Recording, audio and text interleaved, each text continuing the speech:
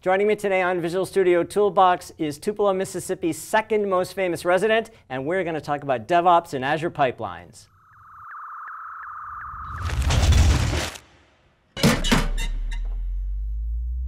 Hi, welcome to Visual Studio Toolbox. I'm your host, Robert Green, and joining me today is Mickey Gousset. Mickey, how are you? Hi, Robert. I'm excited. I'm very excited I'm excited to be here. too. I've been trying to get Mickey on this show for probably years, and now that you are a Microsoft employee and you're in town, today is the day. I am. I'm a DevOps architect on the Microsoft DevOps Customer Advisory team, and Cool. I'm very excited. And very excited. you are from Tupelo, Mississippi. I am. Now, Robert, do you know what Tupelo, Mississippi is world famous for? We are a small 30,000 person town in northeast Mississippi. We get about 30,000 people a year that visit my town, half of which probably come from Europe. Yep, it's the home of one of my favorite blues artists, Mr. Paul Thorne. That is true, but that is not why they are world famous. That would be the birthplace of the iconic Mr. Elvis Presley. That is correct. I did know that. Elvis was born in a two-room, not a two-bedroom, but a two-room house in northeast Mississippi. So they come, they tour his house, they tour his church, they go to the hardware store downtown where he bought his first guitar at age 9, that is still a hardware store, and then they drive up to Memphis, Tennessee to see Graceland where he got famous. Cool. But that's not what we're here to talk about today, is No, it? that's not what we're here to talk about. We're going to do some DevOps stuff. We're going to talk about Azure Pipelines. We are indeed. Do you know what Azure Pipelines are, Robert? I do, but I'm going to pretend I don't for the purpose of the show. Okay. So I do know about DevOps. I know about continuous integration, continuous deployment, your CI/CD pipeline. Are the Azure Pipelines the same as those? It fits into that story, Okay. yes. So we have Azure DevOps, which used to be called Visual Studio Team Services, which is the cloud version of what used to be called Team Foundation Server. Right. So one of the components of Azure DevOps is Azure Pipelines, and it's been referred to by a lot of different names. They call it the build system. It's got build. It's got the ability to do build management, release management, all of those things. But we encapsulate that into what we call just Azure Pipelines in general. Okay. And what's nice about Azure Pipelines is it works with a multitude of different languages. So we're talking, Ruby, C#, Python. You can use it to deploy both on-prem or into the cloud. And you can target, PaaS, you can target infrastructure as a service. It's got multiple different options for being able to work. And the goal being, to be able to automate, do that whole continuous integration, continuous delivery to honestly build better software. Okay, cool. Because, the whole point of having a build system is because if you have multiple developers working on the same code, if you're not doing a daily build, doing a nightly build, running your smoke tests, running your integration tests, then you can run into a lot of problems farther down the road. Right. You can have a lot of bugs that creep into the system, and once that happens, that's technical debt and other things you have to deal with at a later point in time. What's interesting, though, is you also need to look at your releases, not just your builds. Look at the continuous delivery aspect of it. Because with continuous delivery, the point is you want to be able to release into, say, your dev, your QA, and your prod the same way, the same code, every time. Right. If you're doing it manually, you might miss that quotation mark that you forgot to copy when you were copying over the line of code to push things out. Okay, cool. Now, one of the things I like about Azure Pipelines is that we have the ability to build out these pipelines in a nice GUI interface, which I'll show you in a moment, but we also have the ability to do it with code. So we can write what's called a YAML file and actually write some code that stays with the rest of our code to be able to make our builds work. Yeah, I definitely want to talk about that when we get to that point. Now, the other thing I really want to point out real quick about pipelines is it doesn't just work with Azure DevOps. It works with Azure repos, which are the repos in Azure DevOps, but they also works with GitHub. Okay. Can work with Bitbucket. It can work with a variety of different systems. So it's very nice from that standpoint. But what's really nice about Azure Pipelines is that if I have an open source project, and it's a public open source project, then I can get 10 free pipelines on the service to be able to do my builds for my open source project, which can really speed up the build time for some of these projects that are out there. Cool. Let's see how it works. Okay, so the way I got started is that I wanted to create a quick little test project to work with. And so I used the Azure DevOps demo generator, which is a publicly available demo generator out there, which has like a lot of different templates that you can work with. They've got ASP.NET templates, it's got, you know, Node.js, a lot of different projects you can use. Some of our famous demos from keynotes and launches past. Exactly. All right. So I went with Parts Unlimited, and honestly, this is open for anybody to use, and all you have to do is come out here and give it your organization that you want it to deploy to, your Azure DevOps organization, give it a name, and punch the button, and Bob's your uncle, and there you go. Now, what that created for me out here was a Parts Unlimited team project in my Azure DevOps organization. And if you've not used Azure DevOps before, which I'm sure you have, but you have the boards area, the boards hub, which is where you can deal with work items. One of the nice things about the demo generator, it generates a ton of work items for you. So you can actually, you know, see how the work item system works. And it also generates code for you, so you can see how repos works. But what we're going to work with is pipelines. So in the Azure Pipelines hub, I've got my build section for building my code. That's the CI portion. I've got my releases section for doing the releases, which is my continuous delivery portion. And we have a bunch of other features, libraries, and way to group like servers you might want to deploy to into groups, things like that.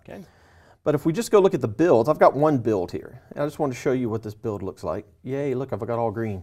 If I go to edit, this is the build system that we have for in Azure Pipelines. And so, for example, right now I'm deploying to hosted build, meaning that I'm using a bunch of build servers that Azure DevOps has up in the cloud for me to use. I can use those hosted servers, I can use my own private servers. Those are called private build servers, and those could be in the cloud or on-prem as well.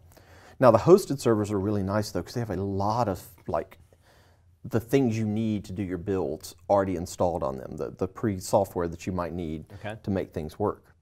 So what you do is you select your pipeline, you specify where you want to get your source from. In this case, I'm using repos, but as you can see, I could be using Team Foundation version control or GitHub or any of these options. And then you specify the agents that you want to use. These are the different jobs. I could specify multiple jobs. And then you have the specific tasks that you want to do in this build. And this build's, you know, just doing a NuGet restore, and then it's just doing a regular build on the solution, running some tests, and then publishing my artifacts out to a drop location where then I could use them as part of the release. And the demo generator created that build for you. If you were creating the build from scratch, would you have to know how to select each of these things and what order they go in? You would kind of have to understand, the basics of how your build would work. And what you do is just come here and add different tasks. And there's different tasks for building, for doing tests, for maybe helping with deployment. And these are a lot of tasks that both Microsoft provides as well as a marketplace out there for other tasks as well. So yes, you do kind of have to understand how what you're building needs to be built. And then you can add the things in here that you need. So you can add the different tasks. You can also have variables in your build process. So these are different things where you might want to be able to specify certain values that you set the variable in the task itself, and then anytime you need to change it, you can modify the variable here. In releases, that comes in very handy as well.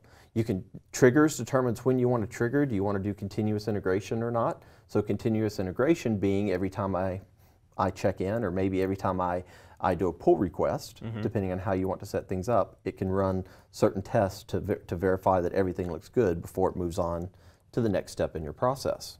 Or you can even schedule them, nightly builds, however you want to do. And then of course you've got different things where you can set like your build number, that kind of, your build number format, how long you want to retain your builds, things like that. And I'm not going to kick this off because it could take a few minutes to run. But what I will do is come out here, and if you look at the results from one of these builds, then you can see that for each task, it breaks down for each task what happened in each task. You can actually drill into each task and see the details of what occurred on that particular task. So if you've got errors in your build, this is where you would come to try to find the errors that were related to why your build failed. It's got a good summary overview, which you can flip through here to see what's happening. It shows you the test information, so when your test ran, it shows you which ones passed, which one failed. Assuming you had tests, right? But Assuming of course everyone has tests. Yeah. Right, you have to have tests. And then if you're doing code coverage, it has code coverage information as well. Okay. So that gets my code built. And then I store my code in a drop location. Since I'm building in Azure DevOps, it stores it in a drop location up in Azure DevOps. If I was building local, I could have maybe a file share somewhere that I might want to put those at. So that handles the CI portion of things. But then we have the CD portion. So you can set it up so that every time you check in, the build occurs. Yes. Or you can schedule builds, or of course you could do them manually. But one of the beautiful things about the DevOps mindset is you have things happen automatically. So you can decide whether you want to turn on continuous integration, which is turned off by default, and have every time you check in a build runs, or you just do a nightly build based on the code that's been checked in. Correct. Okay. And then also you can just kick them off manually if you need to, whenever you need to. Okay. The second half of this whole process is releases. We need to release our code. So again, one of the things that the DevOps build generator did for me is create a default release pipeline for me. So what this release pipeline is doing is I'm specifying the build that I want to pull from, and I could turn on continuous integration to where as soon as the build passes, it automatically starts releasing if I want to. And what I have is different stages, different environments that I can release to. Is that typically done? It depends on the organization. I mean, you would release it to test, I presume. You might release it to test and then have tests that are run. Just because the build succeeded doesn't mean the app works. That is correct. Okay. So you want to have gates in place to make sure that you're not just pushing out something all the way to prod just because. Okay. So what we've got is different environments. Now these are logical environments. So if say I've got like a dev and a QA, you notice I've also got a production, but I don't have it actually linked up. Okay. This is because in this scenario, I manually push to production. Got it. So what happens is this build runs. If I had continuous integration turned on, it would immediately push out to the dev environment. And if we look at the tasks that make up the dev environment, since this is just a website, it just is doing an Azure deployment, an Azure App Service deploy, and then it's setting some variables specific to the dev environment. So it's setting some specific things related to the dev environment. So this is just a web app? So this is just a web app, yeah. Okay. Parts Unlimited is just a website app. And by the same token, if we go back to here, oh, went too far. If I go, wait, let me go back to my releases. See, this is the fun part. You can see that I've also got a QA, where I've got tasks in my QA as well that would deploy to the QA portion of wherever things are. Now I've got variables that I set based off of, I set the website name based off of whether I'm in the dev environment or the QA environment or the production environment. Okay. So I've used these variables and I've set these variables in the different tasks in the pipeline to where then it goes, oh, you're deploying to dev. Let's set these variables. Let's replace this stuff in app.config or wherever we need to make some changes. And what we've actually got here with this pipeline is if we go back to my actual release, right now we've deployed to dev and it deployed perfectly, but we're waiting on QA. And that's because I can actually specify gates. So I can specify post gate conditions or post deployment conditions and pre-deployment conditions. So here in this pre-deployment condition, I've specified that someone has to approve it before it can go to QA. Okay. Got it. And I've got a lot of different options. I can gate off of like maybe a webhook into something else, or gate off of test completing. You have multiple different options for how I want to gate. And then it just becomes a matter of, okay, well if you've gated, well then let's go look at that release. I would have gotten an email, which I did, and I can just come in here and say that I approve. Toolbox forever. And once I approve that, it will then start deployment into QA. Okay. So you have the ability to create these multiple pipelines, both for that can release into multiple different environments. So, and if you enable all of this up, we now have continuous integration. So when we're checking in, we're building our code, and then when we're building our code, we can have it automatically start going down whatever our pipeline process is to do delivery. Right. Hopefully speeding everything up faster, you know, getting code out there faster, but also ensuring quality. That's the one thing I think a lot of times people don't realize is the quality aspect that doing this continuous integration and continuous delivery can give you. Right. So it really puts you in a world where you've got a work item, whether it's add a feature or fix a bug. You make the fix, you check the code in, and you're like, I'm done, right? And you walk away. But you're not really done because you're done with your code, which you tested locally, and it works locally with your current version of the code. But you check it in, it might have broken somebody else's code, or somebody else's code might have broke yours. So the build itself may or may not work. If it does work, then all the tests run, then it gets deployed, but all of that's automated for you. So you just code all day long, it's whatever time you leave, you check in, you leave, right? And then all this work happens automatically. The dev guys or the QA guys come in the next morning, and there may or may not be a new version. If everything went well, that new version's already there, and they can proceed to testing. Nobody has to wait around and wait for somebody to do the release. Nobody has to go, oh, it's Wednesday? Oh, it's my turn to do the release? Oh, I forgot, right? So it automates a lot of this stuff for you and checks to make sure along the way that things worked, right? So if QA gets in the morning, or you get in the morning, and there's no new version for them, it's because something went wrong in between you checking in your code and pushing out the new version to them. It's all automated, it's all logged for you, and you may or may not get an email or text message at midnight telling you, depending on whether you want to, but you certainly could, right? That is correct. Cool. That is all correct. And it's pretty easy to use. It's pretty easy to use. It's very, I mean, as long as you understand the general process, getting through, you know, getting everything set up is pretty easy to do. And you don't have to be part of a massive team. You don't even have to be part of a multi-developer team. I think even if you're writing just code for yourself, just an app you use yourself, you should run it through the full DevOps processes to get better at building software yourself, so that you can, even if it's just for you, it makes you better at delivering software. But now you have the skills that you can bring to work or to the multi-developer applications as well. I agree, 100%. So let me take it one step further. All right. So I've shown you the GUI way Yes. of building out these pipelines. But one of the things that people ask for, especially with build systems, is a way to track the versions of their build pipeline with their actual code. Okay. So the way we do that is with what's called a YAML file. YAML. YAML. Which stands for? It depends on who you ask, but according to my research, it stands for YAML ain't markup language. So it doesn't stand for yet another markup language? That's what I've been told. Okay. So if you go to YAML.org. If you go to YAML.org, what do they say? Let's see, what do they say? Do they have YAML ain't markup language? There you go. A myth busted. But YAML.org is a great place to go to get some basic information on YAML in general. Okay. And there's YAML, you know, everybody, you can define how you want your YAML to work. You know, everybody can define it differently. But essentially what you have is structure that's enforced through indentation with spaces, not tabs. Right.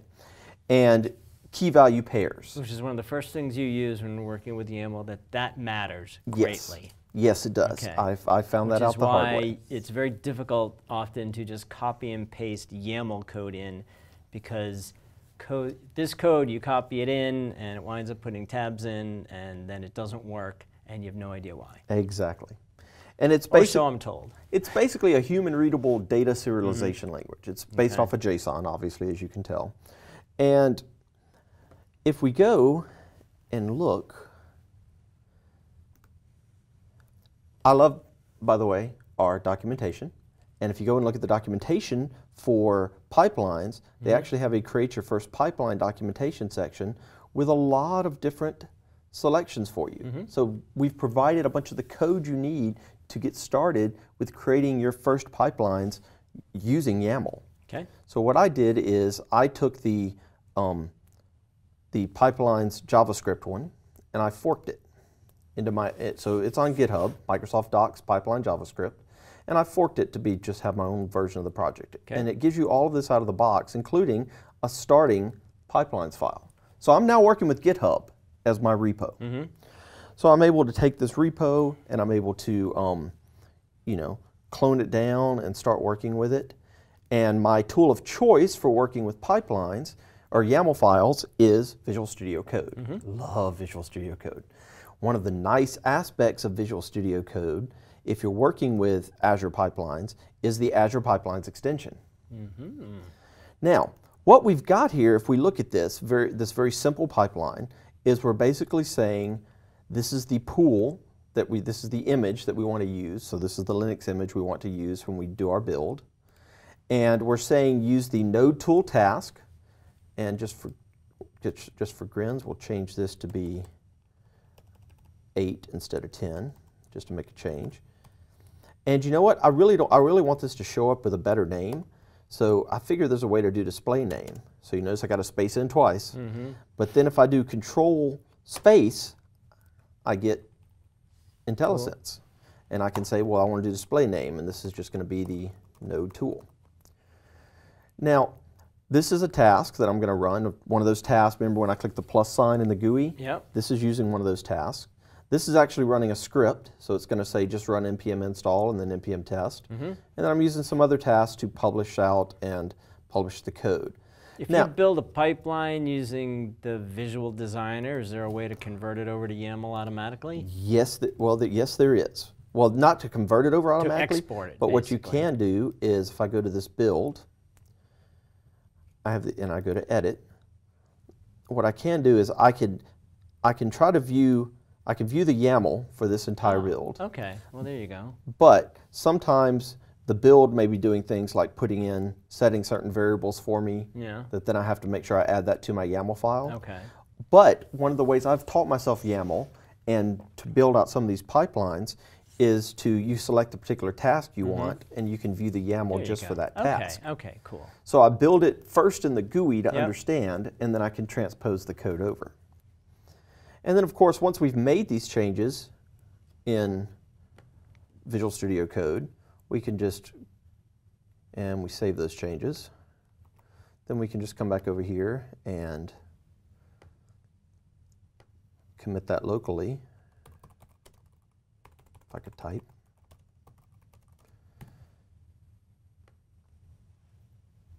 And then once it finishes doing that, we'll just push it on up to, or push it back out to GitHub. Okay. Now, what I've done in GitHub, in my repo in GitHub, is I've gone to the marketplace and I've grabbed Azure Pipelines. And I've gone through a configuration where I've set up I've set up my team project in Azure DevOps to be connected to my GitHub repo. Okay. So that now, since there was a check-in to my GitHub repo, it will have kicked off a build. And if we come over here to builds, come on, you can do it. You can see there's my change node to 8. Yeah.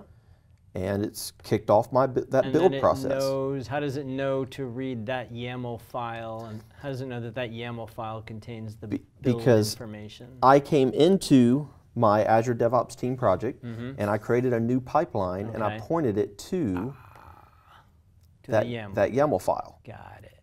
And by pointing it to that YAML file, you can see there I added node tool.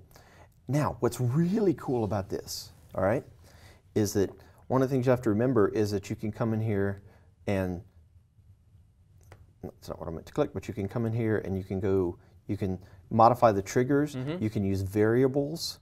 So you have the ability, just like we had variables over in the build GUI and in the pipelines, I can have different variables that I can access. I can set the trigger. I can point to a different YAML file if I need to. Okay. So if I ever needed to, say, change the YAML file I was working with, I could point that to a different area. So would you agree that if you're just getting started with these, you should use the Visual Designer, and then once you understand what's going on, then you can go over to YAML, or would you start with YAML? The answer is, good consultant answer, it depends. For me, it was easier to get started with the GUI. Okay. For a lot of people that maybe are used to using other build systems like maybe Travis or Circle CI where they use YAML files as well, then you might have or if they're familiar with the YAML files already, because that's what Helm charts are written in, if I'm not mistaken. Helm charts used in deploying containers. And what this does, though, is think about it now. I've got my build, and my build is now, or the description of my build is now being version controlled with my code. It's following me around when I branch. So I'm able to track the changes to my build in addition to the changes in my code. Now, this leads to the question, can I do this with my releases? And the answer is not yet. Okay. Now, but the product team is aware of it, and they're actually working on it. And if you go to Microsoft/Azure-pipelines.yaml, you can actually see the design docs that we have out there, and kind of what the plan is. But so they're aware that people want that feature. Very nice. So they're working on it. But you know, I'm working closely with some of the open source projects on GitHub to help them with pipelines, and it's a very, very solid, robust product. So I really hope people will check it out. Very nice. So that was a great overview of the pipelines. I think we saw how easy they are to use. We'll put in the show notes a number of resources. You pointed to the docs and the demo generator and a couple other things. And people should just absolutely get started using this stuff and learning how to apply the DevOps practices in their development. Absolutely. All right. So thanks a lot. Thanks for being on the show. Thank you. This was so much fun. And we will see you next time on Visual Studio Toolbox.